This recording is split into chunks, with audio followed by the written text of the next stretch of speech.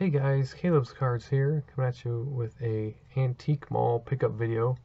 There wasn't a whole lot there that I picked up, kind of found it all towards the end actually, but thought I'd just do a short video and show you what I got. So it's been a while since we went there because obviously they were closed down because of the virus, so it's been at least over 2 months since I was last there. But I did find a couple things, so thought I'd share. First one is a non-sports related item. Thought it was kind of cool, picked it up. Found the Fellowship of the Ring, the extended edition for the Lord of the Rings DVD, and me and my sister have been looking to try and get the whole trilogy with the extended edition, but they're quite expensive. So found that one for $7. They're usually, I think when I was looking online, they're usually about 20 bucks a piece, so I guess I saved a little bit of money there. So we'll look forward to being able to watch the extended version of that one. Then found this little pack of Ken Griffey Jr. cards for $2. Figured, what the heck, hopefully there's some cards I don't have already and we can add them to the binder. If I can open them, I can hopefully share some with you. And there's plenty of other cards there and interesting stuff, but it was overpriced. So, I mean, definitely, I would have loved to have it, but could find it cheaper elsewhere if I really wanted to buy it, I guess. So, unfortunately, there weren't as many people that usually have cards either. It's not like I used to be able to go there and buy a whole 5,000 count box for 30 bucks because the guy was just trying to get rid of them, and there's really cool stuff in there.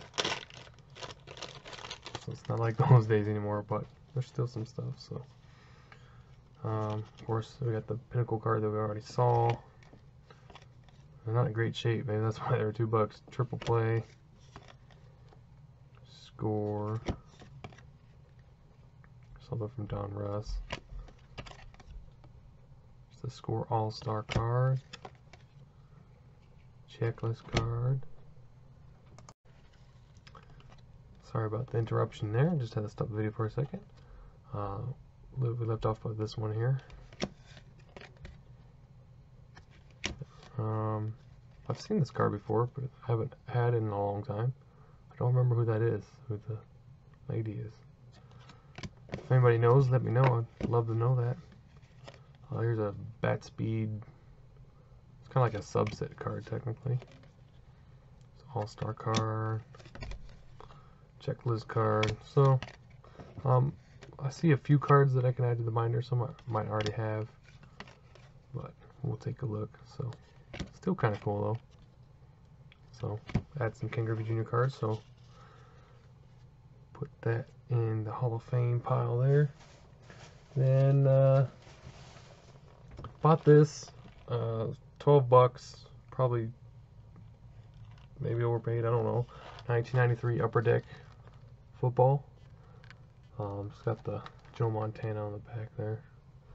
I was thinking maybe that can be a future Junk Wax Challenge thing. Could be a giveaway. Could be something for a future video where we just crack it open just for the heck of it. Who knows? So I figured, why not? I don't know if 12 bucks is a good deal. Let me know what you guys think. There's not really anybody good. I think maybe Drew Bledsoe is probably the best one, 93. Maybe Jerome Bettis. Was he 93 or 94? I forget.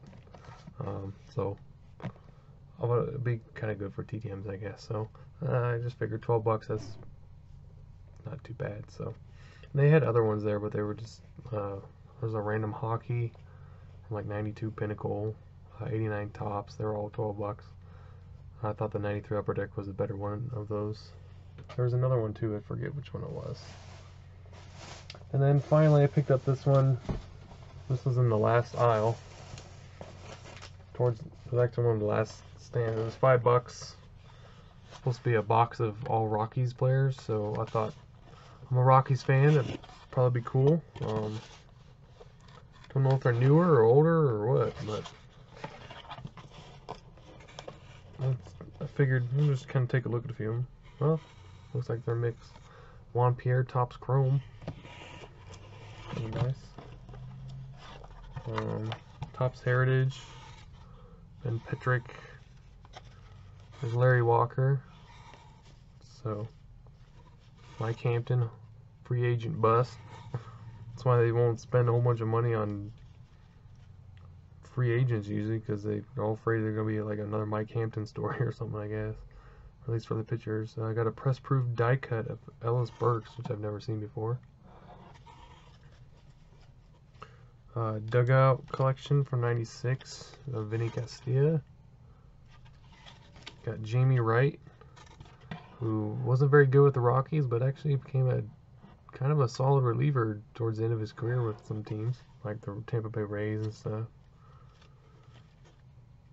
Just a cool Eric Young, leading Luters, is that what that says? For stolen bases. A gold medallion edition of Larry Walker. So there's some, I think for $5 I did alright. There's some cool stuff in there. There's one more Larry Walker for the road.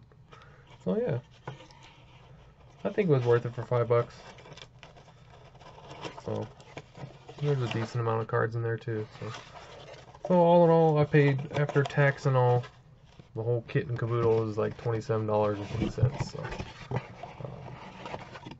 let me know what you guys think if I did alright. So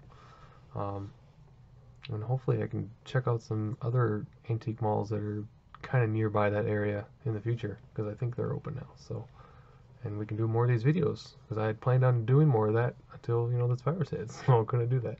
So thank you guys so much for watching. Do appreciate it, and I hope to see you tomorrow with some more TTMs if possible, or some other videos, like some binder videos or something. Who knows? We'll see what I got time for. So thanks guys for watching. Bye.